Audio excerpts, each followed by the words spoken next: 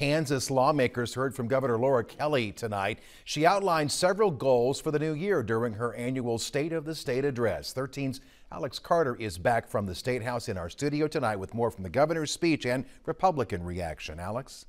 David, Governor Kelly spent much of tonight's State of the State focusing on the tax battle that has divided state lawmakers for over a year now.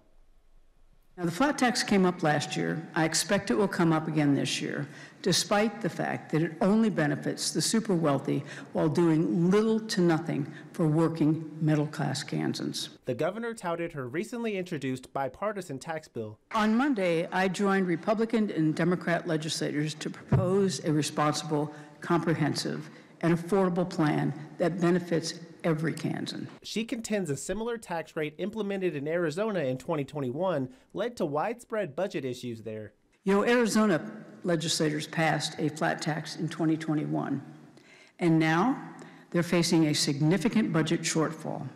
And guess where the cuts are coming from? Their public schools, their law enforcement, and their infrastructure. But House Tax Chairman Adam Smith says Governor Kelly used an unequal comparison. She used the Arizona comparison.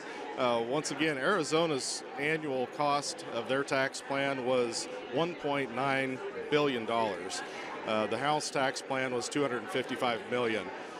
Their tax rate, I think, that they proposed was 2.5%. The House tax rate was 5.25. So it's not really apples to apples to say that $255 million is going to bankrupt the state. What do Republicans and Democrats agree on this year? That tax relief is perhaps the biggest issue facing state leaders in 2024. That is the single biggest issue that I hear from my constituents. I hear very little about Medicaid expansion and the other priorities that the governor talked about, but I do overwhelmingly hear that property tax relief is a must, and my constituents are asking for that, especially this session.